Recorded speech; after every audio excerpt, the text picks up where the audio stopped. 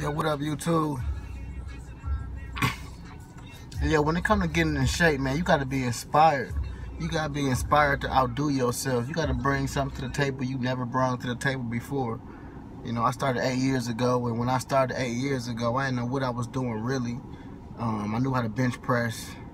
I knew how to curl a little bit, but I didn't know how to stay consistent, and I didn't know that consistency is what got you to the, or get you closer to what you want to look like. Because I swear, I don't care how long you do it, you always want to get to another level. It's like you get to one level, there's another level. You know, if you take it seriously. You know, some people do it and stop. You know, but the people who know it's a daily journey keep it going.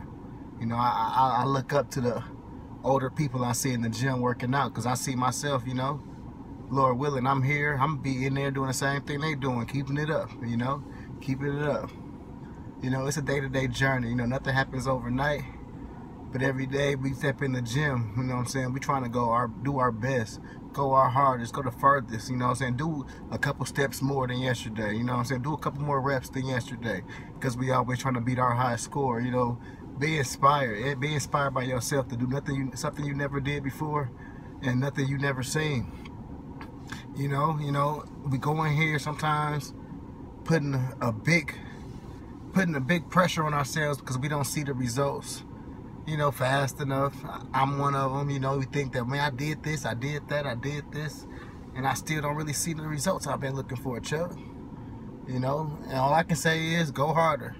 And that's with anything in life, you know, because I learned through fitness, I learned through life. It's like, man, look what I did, and I seen this because I was paying attention to this, and I changed this because I wanted to change this, and it started changing. Life and fitness, they go hand in hand, you know what I'm saying? So just stay inspired. Stay inspired. Keep yourself. Yourself should be your biggest inspiration. Look in the mirror and be inspired by what you bring to the table. Do something you ain't never done before, and that's what's gonna make you want more. We getting cut with Chuck, baby. Stay inspired, baby. Peace.